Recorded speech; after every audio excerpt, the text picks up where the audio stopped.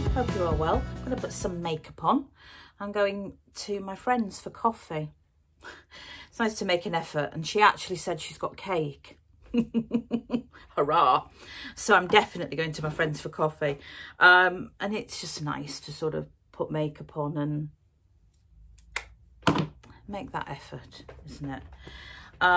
So yes, and I've got a lipstick. I don't know if it's going to be a bit dark actually, because it's a lovely sunny day. I'm going to wear it. It's a little sample. My lovely friend Lynn is like a little, she's a cosmetic fairy godmother, and she sends me little jiffy envelopes with bits in, and she sent me this with a miniature Chanel. It's 08 or it's 80 Rouge Allure Lac, so it's a lip lacquer. Don't know the shade, but it's 80, shade 80. There you go. Look at that, teeny tiny fingers. So I'm going to put that on, and then I'm going to sort of decide from there upwards what's going to happen to the face. Not a lot, but once I get the lippy on, I can see where I want to go with the blusher. That's the idea. So I'm going to go in with this, which I love. It's from Peaches and Cream, and it's the Goddess Illuminator. I love this because it gives you that sheen. Now, I know I'm already sheeny because I've got my SPF on, which is the Summer Fridays. If you haven't seen my other video, I'm using this as my SPF. It's a mineral sunscreen, because mineral sunscreens don't affect my rosacea, and it's also cruelty-free. This is an SPF of 30 with UVA and UVB protection. Doesn't have infrared or blue screen protection, and it's 50ml. So that gives me a sheen. But you know me, I like sheen. And this Goddess Illuminator is £7. And there's a lot out there. I love Charlotte Tilbury, but that does have a little bit of, you know, sort of glittery bits in it. Love it. This is more just adding a sheen. It doesn't really give you coverage, where Charlotte Tilbury, it does give you a little bit of coverage to the face. But it's also expensive. And I think we're all, you know, we're all trying to be cautious with our pennies because there are bills to pay, and, you know, we're sensible. So this is it. And it's just a pearlescent cream. It is fragranced. Oh, I just love it. Can you see? It just gives a glow. Now, of course, you can powder down if you want to. I just love it because it just, look, oh. And under makeup, you just sort of see it come through in all the right places. Now, you can do it this way, clearly, or you can add it to your base of choice, or you can just add it to the high points of your face. So if you don't want to gleam like I do, you can just add it to, you know, your cheeks, wherever you like to have a bit of sheen. I just like to be super glowy. It just makes me feel better. I like that look. And it's lovely. And you don't need a lot at all. And as I say, 30ml for £7. Brilliant. Absolutely brilliant product. I love it, love it, love it. And it feels lovely on the skin. It's very lightweight, blends nicely, it settles nicely. I don't find it reacts and causes pilling with other base products, which is important. So yeah, I'm very, very happy with that. I'm going to go in with a foundation, under £5. It's on a par with any high-end foundation I've ever used. Just putting it out there. W7 Legend Lasting Wear Foundation. I have the shade Natural Beige, which is wonderful because it has a slight grey tinge, which for me works a treat. It's a dupe for La Mer in my mind. Now, I do have La Mer and I love it. I have the Soft Fluid Longwear and I have the shade Neutral 22. And that's fabulous. And it's got a grey tinge, but it's also 100 and odd quid. Just saying. So under a £5 you can get the same results, the same colour almost, from W7. I love W7. And you don't, it's popular, but it never seems to just get that, you know, get up and go. People just don't seem to embrace it enough. Fabulous. Love it. They do a lot of dupes. They're a little bit like Revolution, but they don't have that cult status. and they should. So I'm going to wax some of that on the old Fizzgog today. Hope you look at that. I mean, that just seamlessly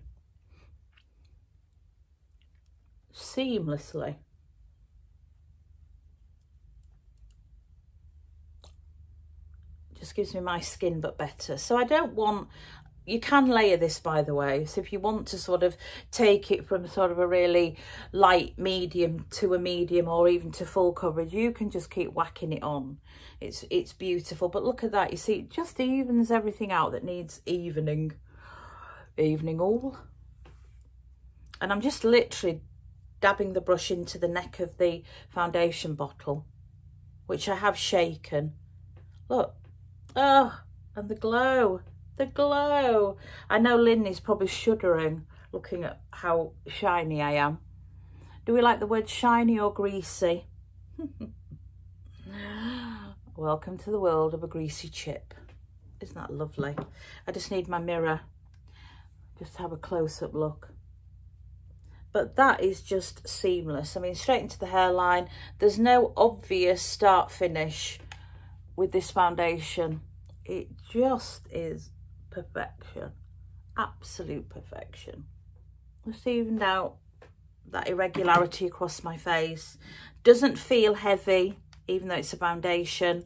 Love, love, love, love, love, love, love, love, love, love. My new favourite concealer. I love, love, love, love, love this too. Revolution Pro Ultimate Radiant Under Eye Concealer. It's beautiful. I have C3, which is kind of pinky. My tone has changed even in the summer, and I do get, as you know, colour, but I sort of went for the old yellow tone foundation, which I often reach for in the summer, and it looked a bit too custard under the old eyes, so I picked something else, and this is so beautiful and very, very comfortable to wear. Doesn't accentuate any fine lines. It blends beautifully. It's not thick. It's flattering. Doesn't sting if you happen to get it in your eye. And it does just lift. Isn't that lovely? Oh, it's just lovely. Again, something else that just no effort. I don't want things that, you know, where you're blending and you see it and you're working at it, and oh, life's too hard. It's hard enough without your makeup making it difficult. So there's a thing on Tinternet at the moment, which is, and don't get me wrong, I'm not knocking it, even though it probably sounds like I am. There's a thing on the internet, I get why it's been done, which is women owning their age. Great, good. And it's kind of this thing, I'm whatever age and I look my age. That's it, basically. So, you know, I'm 52 and I look my age. And it's all about, you know, standing up to ageism and make, you know, that kind of thing. And I get it. Good. If that's your vibe, good. But my thing is, if we want to stamp out ageism, maybe if we didn't talk about it so much and make it such a big thing, and we talk about the number incessantly, why can't we just say, this is who I am, and that's enough? Done. You know, this thing where, depending on a person's sexuality, it's almost people expect you to, you know, if you're heterosexual, oh, that's okay. You don't go into a conversation saying, oh, hi, you know, I'm Rebecca, I'm heterosexual. But you'd expect, oh, you know, they're gay, like it makes a difference for the person they are. I just don't understand this need to sort of, like a number defines you, you know. Oh, anyway, I don't know. Well, I don't even know what I'm trying to say. I'm kind of, I get it, but I'm frustrated by it. I just think sometimes we over-egg the pudding. It's like the menopause, you know, great, let's talk about it. But, oh my goodness me, we're saturated with estrogen or the lack of it and mood swings. And I mean, I'm there, I'm going through it. I just don't want to see it every verse end. And I know that's just my personal view. And everybody has their own way. Good. But let me know, do you feel that you need to say, my name is so-and-so and I'm this age and I look my age? Or are you a bit like me where you're just like, oh, for God's sake, just shut up and just be who you are and stop. You know, the more you say it, I just think it makes it worse. Anyway, Lippy, number 80, Chanel Lacquer. Here we go. I like that. I'll put a bit more on in a minute. Okay, currently there are 5 people trapped in a metal tube down by the Titanic. Now, when this goes out, I don't know what will have happened. Firstly, just the thought of going down that deep, ugh, not my kind of thing. I'm fine. I can put my head underwater. You know, I've snorkeled in the Red Sea. It's very exciting. Even though you are thinking about sharks quite a lot. I'm fine. I just don't get, you know, I don't get it. My husband dives and he's cave dived and he's been wedged in a cave and had to take all his dive gear off and pass it through this hole to the buddy he was with and squeeze himself through. Oh my goodness. Every time he tells the story to people, I goosebumps, the horror of it. And the secret is to stay calm so you don't use your oxygen in your tank up too quickly. I don't get it. But, you know, these people, it's their money, fine. Their money, what they do with it's their business. I do kind of roll my eyes and think more money than sense. And also, I get the fascination because I love history. But there's a side of history sometimes that bothers me greatly. And the Titanic went down with a lot of souls on board. A lot of innocent people who could have been rescued, but the posh people didn't want to share their lifeboats. Let's be honest. Money, it's not always a good thing. It doesn't buy you common sense, and it doesn't always buy you kindness either. So that is technically a grave of a lot of souls, and it's been, no, I don't want to say sabotage, but it's been pilfered and it's been visited and it's a sightseeing place, and that side of it does make me cringe, as equally as Egyptian archaeology does. Now, I'm fascinated with Egyptian archaeology. I do find it fascinating, but equally I find it quite upsetting and offensive that we think it's okay. Now, I know it's, you know, it was years ago, it happened in the 20s and it must have been very exciting, and back then, you know, people just went in and it's ours and claimed it and thanks very much. There doesn't seem to be a lot of thought that these people who are buried were buried with specific ideas that they were going to the afterlife and that their tombs would be sealed and it was sacred.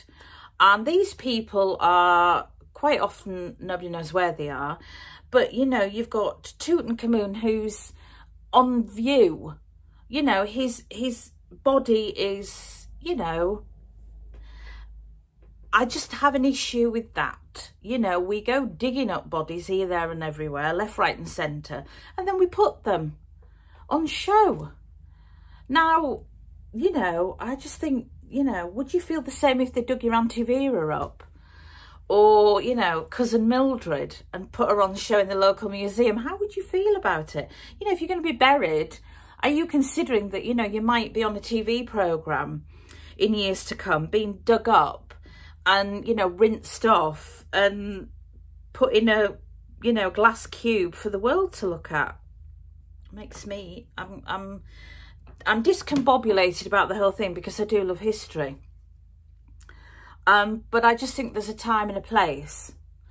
And I mean, I love a good graveyard. I like a cemetery. But respectfully, the people are where they should be. I don't necessarily want to go breathing on glass, gawping at a corpse that thought it was going to be buried and safe and respected for eternity. That's all I'm saying. So, the Titanic. I mean, I get the feeling there's a lot of Hollywood executives at the edge of their seats thinking this could be a really good film. Either way, but imagine if they do rescue them. I wonder if they've got Tom Hanks on line 1 just waiting. It must be horrendous to be trapped and probably not really knowing what the heck's going on in that tiny space, and maybe avoiding thinking about what could happen. But also for the family and loved ones living each day through this, with the reality that they may be down there forever. Sort of an irony in it, isn't there, really? That if they aren't rescued, they will be down there and will equally be part of the sightseeing that goes on with the Titanic. An exhibition itself. An exhibition of people who went to view the Titanic are now part of it. It's just awful. It's just awful. But there is that other element of it as well. And also, it looks like it was built in somebody's shed. You know, it's run off like a PlayStation handheld thing. I mean, just hello. And I'd like to know if anybody else, when they heard about it, after a few minutes of going, oh gosh, that's really, really terrible, does what I tend to do on these situations. My question is, where's the toilet? How do they go to the toilet? Anybody else do that? Let me know. Right. I don't want to make light of it because it's 5 lives and it's terrible, but still, more money than sense in this case, I believe. Revolution Pro Glam Eyes. I love this. I may have to get more. I don't know what the colour is. It doesn't tell me anywhere. No, it doesn't. Or the writing is so tiny. Liquid chrome. Maybe that's the colour. So you have a pencil and you have a lovely liquid eyeshadow. I'm going to put the pencil along my lash line. So that's happening. So there'll probably have been an outcome by now. Bearing in mind that I think their oxygen runs out today, tomorrow. I can't imagine. How do you come to terms with that? Maybe you don't. Awful, awful, awful. I mean, my husband wouldn't pay to do something like that, but he would do something like that because he has no fear. And as I say, he's cave dive, which I think is completely bonkers in itself. You know, he's been surrounded by sharks. He's just no fear at all. So he would do it as long as he didn't have to pay 200 and odd £1,000, which is just an obscene amount of money. But if you're a billionaire, I suppose it's to him just like us spending maybe a tenner or 20 quid. You know, it's probably pin money. We just can't imagine that that's all you could think to do with it. Anyway.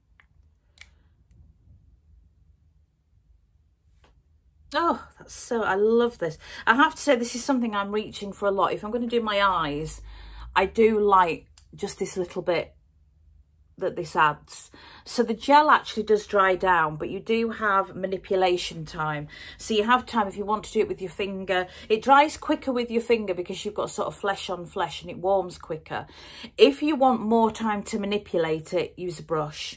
But use a dual phase brush, because otherwise, if you use sort of a real hairbrush, it won't wash the product out as well. Oh, I love that lippy. Right, a mascara that I adore. So my love of mascaras has changed a little bit. My lashes have definitely become, they're still long, but they're not as, there's not as many of them. And so I'm really liking, although I do like my Hawes Lash mascaras, Leona and I love a good Hawes Lash. I am liking the telescopic mascara from L'Oreal, which has been out for donkey's years.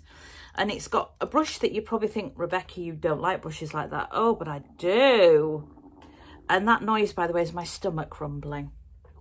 Not had breakfast. Right. I think my eyeshadow is just about dried off. I'm going to curl my lashes. Don't look. Those of you that know how I curl my lashes, those of you that don't, you're in for a big surprise. However, if you don't like anything that's eye related, look away. And I'll tell you when I've done it. So pushing them up under the hooded lids. There you see, silver lining with hooded lids. They're a natural eyelash curler, okay? And you can look back and they pop out all curled. Can you see? Look at that, brilliant. Right, what else have I got to tell you? Any other disasters that I'd like to share with you today on this sunny day? Gosh, my stomach's really going for it. I do apologise. I can't think of anything else. Glenda Jackson's passed away. I like Glenda Jackson. I was watching an interview with her only a couple of months ago. She's a fascinating lady. Wonderful career. And of course, if you're my kind of age, you may remember that there she was, this very serious actress. She'd won an Oscar. And there she was, living it up with Morecambe and Wise, which she absolutely, clearly felt was one of the best things she'd ever done. And how lovely to hear that. She clearly had the most marvellous time. So much so that she did it twice. So, yeah. And she played King Lear. I think Kenneth Branagh is playing Lear. Now he's that bit older. There's a role for everybody in Shakespeare, isn't there? So, yeah. What else have I got to tell you? Look at that. Oh, I mean, Leona, if you're watching this, I mean, I know you have mascaras that you love, but look, even though it's not a great big Hawes Lash brush, look how it really separates, but it elongates, but it really puts a lot of product on there if you want it to. You can adjust the amount. Here she comes. Can you hear her? Betty has arrived. Right, I'm going to use, what blush am I going to use? Because the lips have a sort of pinky tone, but I don't want there to be too much from the blush. That's a bit off. I'm going to use this Tom Ford Pink Sand. Yeah, it's got a bit of warmth to it. So I don't need it to be too... That's it. That's it. There she is. My stomach. There she is. Okay. Oh, lovely. Just with a sponge. It's quite dry, that sponge. I'm still loving the glow. Can you see that lovely glow? Oh, but I am going to put a powder over. So I'm just using up various powders at the moment. And this is the By Terry CC powder. I've got Apricot Glow and an itch. Anything else? We've had lovely hot weather. We've had dolphins. The baby seagulls have hatched. We haven't got that many this year. We are very, very low on the ground with nesting seagulls. So if I look across there, there's one with its mummy and daddy. There were two. I don't know what happened to one of them. It does keep rolling off the top of the roof, but it's got really strong legs because it does get it back to the nest, thank goodness. Because if it didn't, I don't even want to imagine, because the drop is quite extensive. So I look tentatively and always hope it's got back. Then there's one to the back of us. You may remember last year we lost 3. And it's the same seagulls, because they do tend to come back, and they mate for life as well. And they had 2 babies this year. Now again, another one's disappeared. One of them has fallen off the roof, right off the roof, survived. And luckily it's in the garden of some neighbours who are really lovely people. And they just leave it. And the parents fly down when they know it's safe and look after the baby. And hopefully it will take off within the next couple of weeks, because they often do go on the floor and they just need their space. And I'm always relieved when it lands in that garden, because we have some horrible neighbours who hate seagulls and will quite happily just shoo them into the direction of a moving vehicle. Anyway, that's where we're at. But the parents, I mean, they're quite familiar with me, and I always talk to them so they know I'm not a threat to their baby. So they do sort of land on our roof and look at me, and I always say, it's me, it's fine. And I ask them how their baby is and how's it going. And they're pretty chill, but I can always tell when there's somebody out there that they don't really know, because they really kick off. Because all they're doing is protecting their baby. Simple as that. People think that they are deliberately being aggressive. A bird doesn't get up in the morning and think, right, I'm going to be really nasty to loads of humans. A bird responds to humans. You know, if you don't want a bird to steal food out of your hand when you're at the seaside, my advice is to sit down if you're going to eat and sort of sit over your food so you don't make it obvious that it's there. Unfortunately, birds have learnt, because we have fed them. It's our fault that they come and grab food. They don't realise how scary they are to us, and they don't realise that they could hurt us. They're just doing what they've learnt over time. It's a bit like sharks.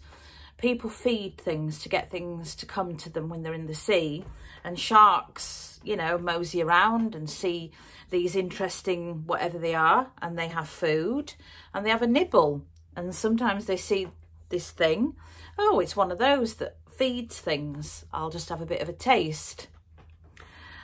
We never want to admit our own place in things, do we? But generally 90% of the time it's our fault, just saying. Anyway, so seagull babies, fingers crossed some of them will make it, but we've literally only got one set of parents that have got babies this year. Used to be every roof where I live, nothing. Just one set of parents, one set across there. There were a couple on another roof, and I don't know whether there were no eggs. I don't know what happened. The nest's there, but the parents just left. So I don't know what happened with that one. Maybe they just didn't have babies this year, but we're definitely low on the ground. And they are protected, just to be clear. Seagulls are protected. And once they've nested, you're not allowed to sort of clear the eggs and nest away and stuff like that. But people do, because I've seen them do it. Don't get me started. Right, guys, I hope you enjoyed that makeup. Look at that glow. Oh, glow, glow, glow. Love it. You could put more on. So if you used a loose powder with a powder puff, you could work that down, but I don't want to at all. But I love this. You can find their details. They're on Instagram, they're on TikTok. I've ordered from them. It was so quick. Literally, I ordered and a day later it arrived. £7. I think delivery was free as well that time. Brilliant. One of the best illuminators I've ever used. I love it. And I find it more flattering than using powder now. There we go. All done. All dusted. Hope you're well. Take care. Lots of love. That's it.